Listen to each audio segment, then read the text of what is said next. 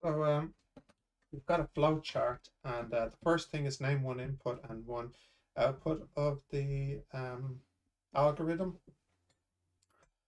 So um, looks like we've got three inputs here: first name, surname, date of birth, and then tree processing, and then an output. Personally, when I do flowcharts, I like to add in the words read. I don't like that they didn't do it here. So I would say read first name, read surname, read date of birth, and I would write print username. That's just me, because otherwise it's not clear what's an input and what's an output then. So name one input. Okay, we'll go with first name, and one output is your username. So this is a flow chart for making a username from your first name, surname, and date of birth. String slicing. These ones are the slicing. Referring to the relevant steps in the flowchart explains how the algorithm uses string slicing and string concatenation. So in step 5, first name is redefined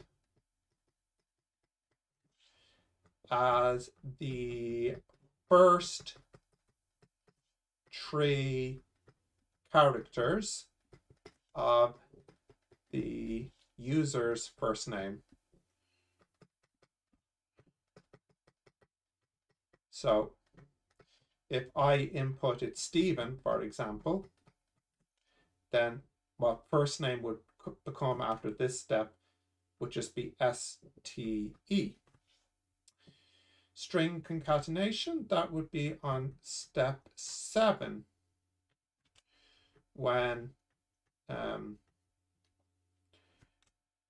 the first three cars of the first name is attached, concatenated,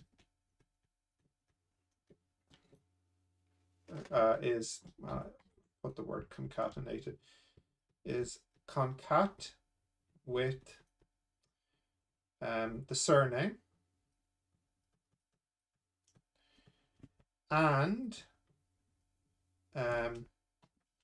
the year of birth.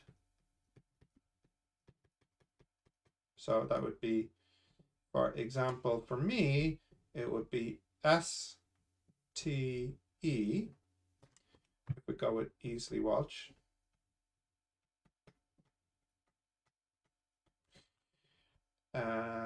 Surname, EASLEYWALSH, and year of birth. Oh, now hang on, is it year of birth? 0, 1, 2, 3, 4, 5, 6, 7. Ho ho! Is that a mistake? 8 rolls back to the start. Should be a 7, maybe?